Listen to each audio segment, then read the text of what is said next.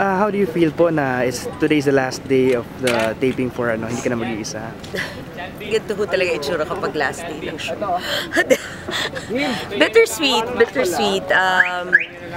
Bitter kasi we had a very, very early call time. Sandali, nababother ako. Yan. We had a very, very early call time and you know that it's gonna end. Sweet because the memories would stay, the hope to work with everyone again, and alam namin yung party namin for the farewell would be one big, happy and gorgeous party kasi merong Barbie theme.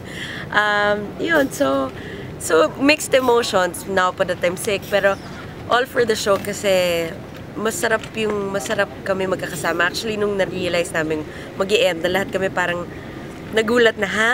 Patapos na siya?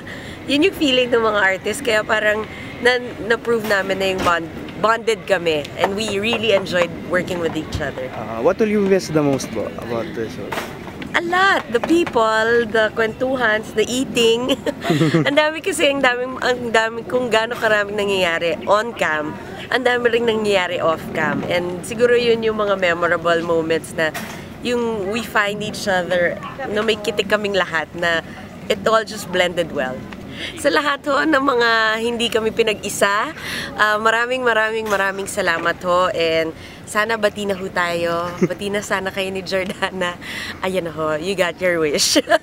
Maraming salamat. Thank you for giving us high ratings. Thank you for watching us and supporting us. And maraming salamat from the bottom of our hearts. Thank you so much.